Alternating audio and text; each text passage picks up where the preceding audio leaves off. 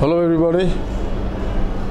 Today we are going to carry on with a little more work on Laplace transforms, but today there will be a few topics related to Laplace transforms, and the first one is the unit step function, which, as we will see, is a very important function in modifying signals. Time signals can be modified with the help of the unit step function.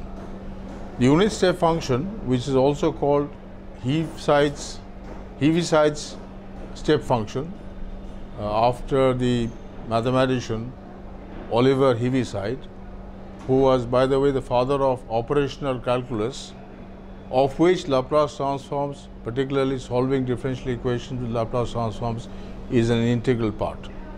So we will define the function. The definition is written here. It is denoted by U for unit step function. The argument is t minus a is equal to 0 whenever t is less than a and is equal to 1 when t is greater than a. For convenience, we assume that we are talking of a greater than 0. If we wish to graph this function, we will have something like this.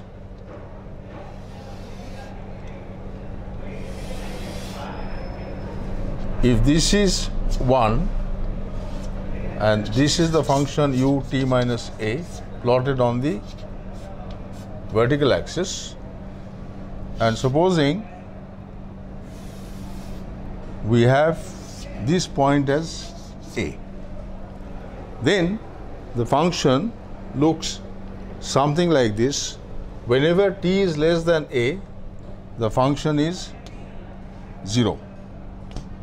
So the function coincides with the t-axis, and after t is equal to a, the function becomes 1. It has a value of 1 after t is equal to a. We will see very carefully that the function is not defined for t is equal to 0, so it has no value, and it is appropriate to keep it open on the left side of a and open on the right side of a. So at t is equal to a, it does not have a defined value. There are other modified ways of defining this function, but we will use this basic definition. And the graph of the function is like this.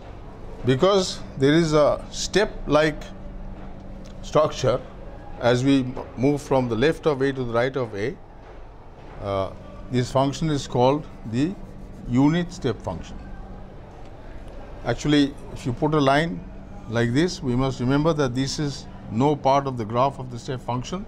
So it is better to rub out this and depict the function in its graphical form as shown. Now we will see how the step function can be used to truncate certain signals.